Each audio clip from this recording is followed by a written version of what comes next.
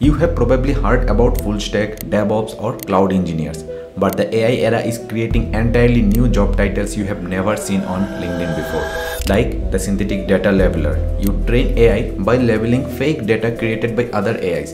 No coding needed, just pattern sense. Then there is the knowledge engineer who teaches AI actual expertise, turning what human knows into knowledge graph the model can reason with. A model manager keeps track of dozens of models running across the team, like a product manager but for AI systems. The model validator or LLM QA tester who tests every model before launch, ensuring it's accurate, unbiased and safe. Next, the AI risk and governance specialist and AI ethics officer.